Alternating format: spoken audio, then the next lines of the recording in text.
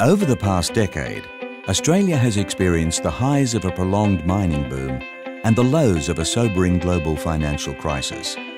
Now the nation and its economy stand at a crossroad. Serious thinking is needed to deal with the challenges that face us, from global concerns such as resource demand to national issues like the need to update aging infrastructure and lay solid foundations for future technology.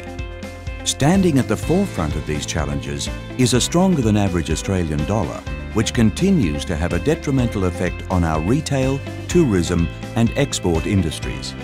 As we look abroad, great shifts are occurring as growing Asian markets open up new opportunities for business. Whether it's an increasing demand for natural energy resources or for high-value food and other consumables, these are opportunities we need to take if we are to stay ahead. On a global scale, our economy has held up well. However, with our nation's economic future hanging on the decisions we make now, we cannot afford to be complacent.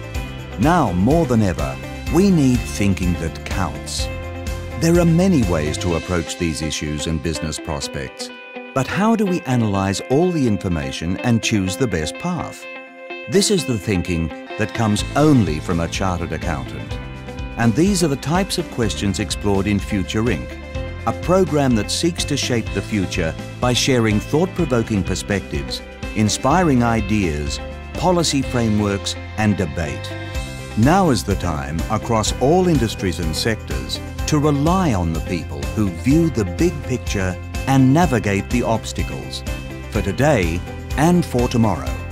Fortunately, chartered accountants have the necessary skills and insight needed to make the best strategic decisions in the critical moments.